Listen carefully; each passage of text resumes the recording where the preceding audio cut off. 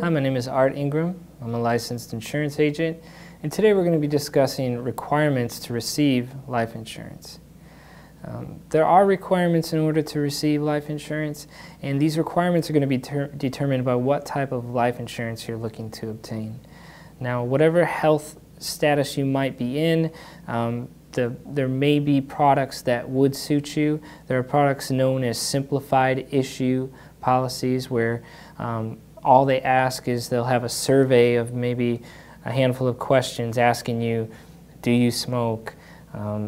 Has anybody in your family died prior to age 50 from a heart attack? Just a common questionnaire. That's going to be the minimum that an insurance company is going to want to know in order to receive a life insurance policy.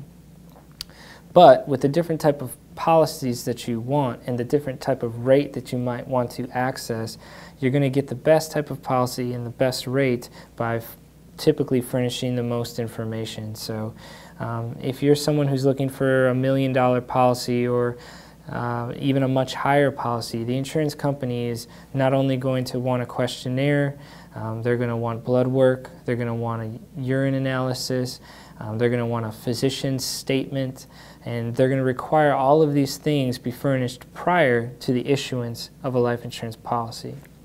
In addition to that, traditionally, you would submit with the application for life insurance, you would submit your down payment.